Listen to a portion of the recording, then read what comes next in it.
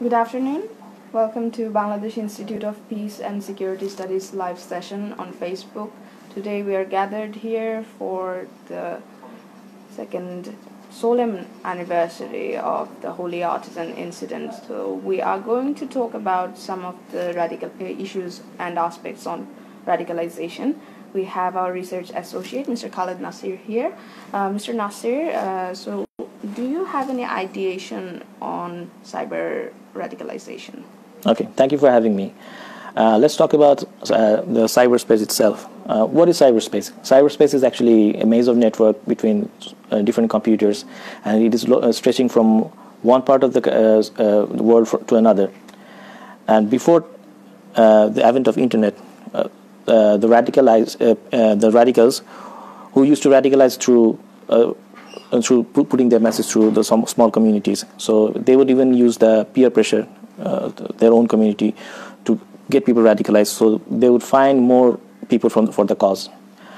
And right now, with the advent of cyberspace, they're putting their message through cyber media. For example, with social media, with internet apps.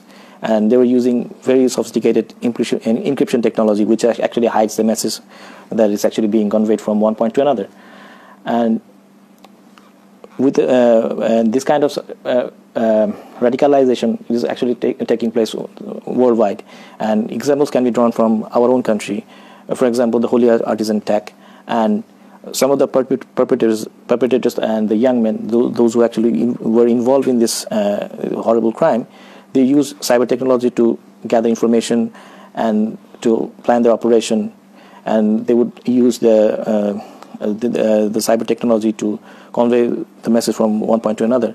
And it has become a very it has already become a very wide range of challenge for the law enforcement agency over here, and it has become a very strong challenge for our own law enforcement communities. So this is a very pessimistic situation in terms of law enforcement as well as the general scenario of the country. So do you have any possible remedies or any recommendations for encountering cyber radicalization? Okay, at Bipss we are actually working on cyber radicalization. We already have an international conference on cyber radicalization. And basically we're focusing on the topic of cyber hygiene, and because the awareness, it should start with us. Like what we actually share on the internet, it has real consequences, and many of us are actually not using, like, let's say, strong passwords, and we actually share things before we actually thinking before actually we sharing.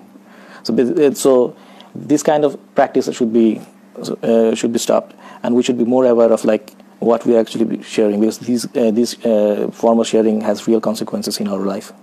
So that's it. Thank you very much.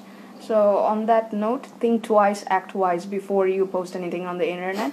Thank you very much for having us. Thank you.